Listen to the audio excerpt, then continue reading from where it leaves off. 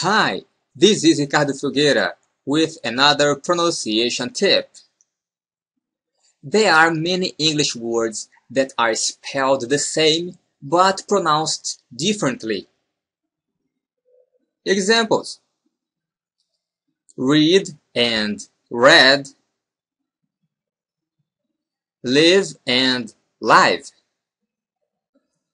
It happens the same way in Portuguese.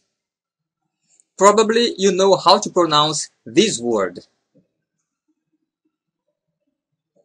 Eu estou com sede. Sede. Eu estou com sede.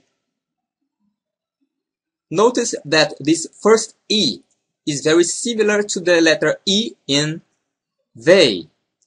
E. Sede. But what if you pronounce this E open, as in pet? Sede. Sede. Then you are saying something completely different. Look! A sede de nosso banco é em Brasília. A sede de nosso banco é em Brasília. Sede.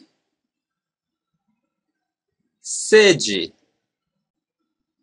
So, keep this in mind, because if you say a sede de nosso banco é em Brasília, you mean this.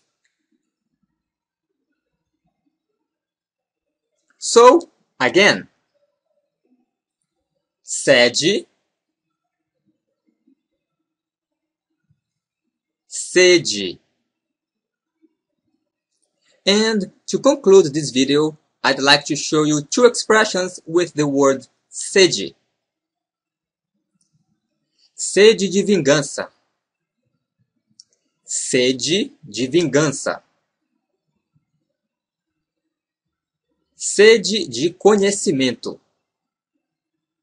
Sede de conhecimento.